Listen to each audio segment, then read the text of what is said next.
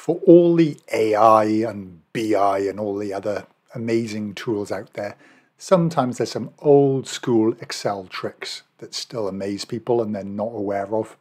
So here's a quick one about creating multiple pivot tables from one pivot table.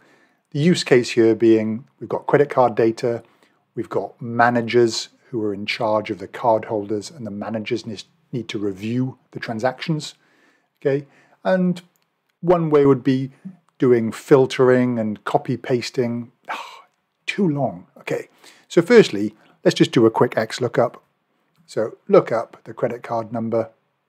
All right, in this list, click on there, control spacebar, comma, bring back the cardholder name, control spacebar, and if there's no match, put the word missing. Okay, enter. Great. You can see this one is missing because that code doesn't exist. All right, so that's holder, and you can even do a quick count if. So column A. Okay, and then I can use my little keyboard color here, format not 0, which is just a conditional formatting. Okay, so there's one there. All good. Right, then we want to bring back our manager. Let me just insert a column so we don't start bashing in and getting very confused. So copy paste and then swap out the word card holder with manager. Beautiful. And then drag that across just as another little sense check. Okay, great. So there we've got our data set up. Beautiful. And now we pivot table it. So table, summarize with pivot table. Okay, on a new worksheet. All good.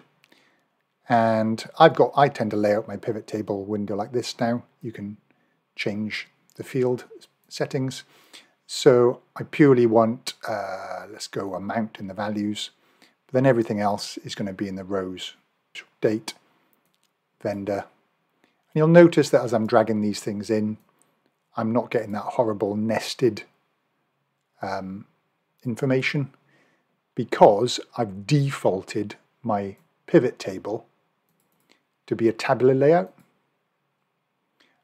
So under design, you can go report layout, repeat item labels, show in tabular form, do not show subtotals.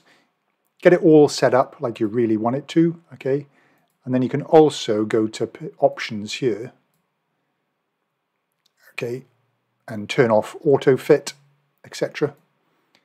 But then under file, options and settings options, okay, under data, you've got edit default layout for pivot tables. So once you've got a pivot table looking like you want, you can actually import that and you can set that as your default. Okay, but I also want to turn off these different headings here, which is a bit weird. So row headers off as well. Great. So then what do I do? Okay, manager is going to be put into the filters panel, and this is the trick. This is the trick. Rather than filtering for every different manager, okay, there they are. All we do is we go to pivot table analyze, go to options, show report filter pages. Click on it, based on manager, off we go. And as you can see, it's now just created a separate page for each manager. Way easier than copy pasting. And also the beauty of this is, you know, once we actually add